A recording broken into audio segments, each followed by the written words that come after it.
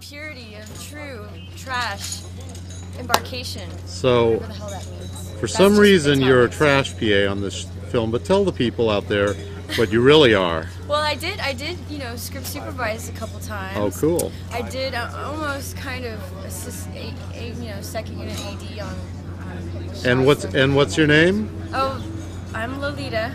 That's And what will you be famous for in the future? monsters. Monsters.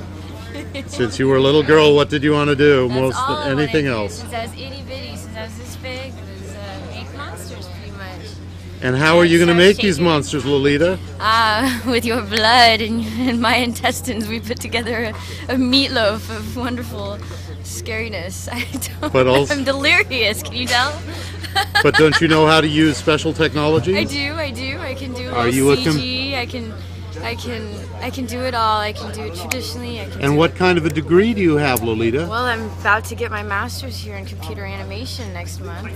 And what kind of a degree do you have in addition to that already? I've got the bachelor's in genetic engineering as well as bachelor's in film production from the wonderful University of Texas.